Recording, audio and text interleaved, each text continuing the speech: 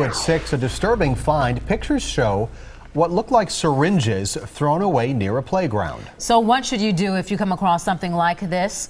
Yona Gavino live in Milwaukee with more on this. Yona? Yeah, Steve, right now, if we take a look around, you can see things look a lot different. No sign of any used syringes or dirty needles out here. However, I talked to the woman who posted the photos online. She says she saw them here. She walks through this area with her nieces and nephews every day. This is the picture that raised eyebrows, concerns, and prompted a swift city cleanup. It shows what appears to be used syringes and needles.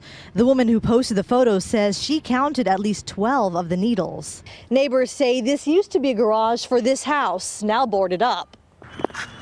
It's steps away from this playground, often packed with kids. Phil Fox's grandkids Matthew and Angel played, unaware of the mess that lurked across the street just yesterday. I'm surprised to see that so close to all these kids. It's also close to signs like this that warn people not to litter.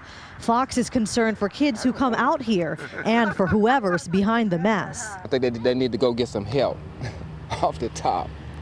And secondly, I am afraid of needles myself.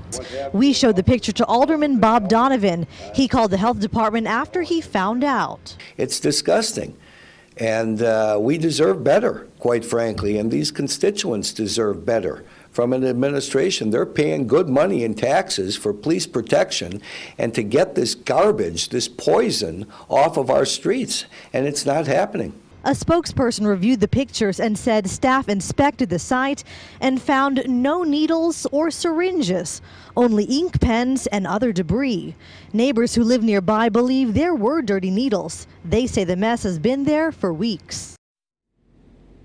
DPW also today telling me in an email that they have asked Milwaukee police to check the area more frequently for any possible drug activity. In the meantime, if you happen to see any medical waste like syringes or needles around Milwaukee, you're urged to call 286-CITY.